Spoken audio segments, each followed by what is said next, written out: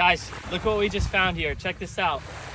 This is a Cuban refugee raft. These Cubans traveled 90 miles from Cuba to Key West in this boat that they built themselves. Look at what's inside.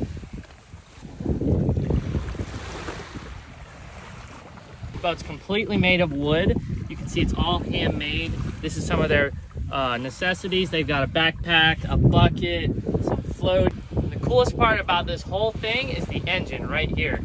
They built this thing completely by themselves. This engine probably came out of a car. That's what it looks like. It mounted to the deck. You can see there's a drive shaft that goes down to the prop underneath the boat. Like for part 2. It's amazing what these guys can do.